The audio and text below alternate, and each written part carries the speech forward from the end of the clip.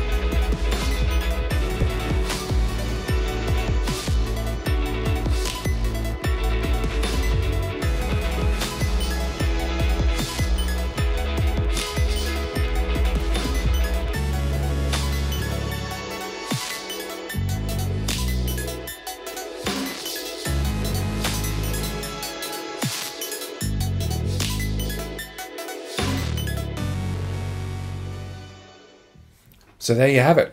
In a very short period of time, we've gone from this cardboard standee to a fully 3D printed and painted miniature that's going to add a lot to your next session of Gloomhaven. If you're interested in any of the equipment or the materials that I've used in this video, there are links in the description below. If you like the content, make sure to hit subscribe, make sure to hit the little bell icon, and thanks for watching. We'll catch you again in the next video. Bye for now.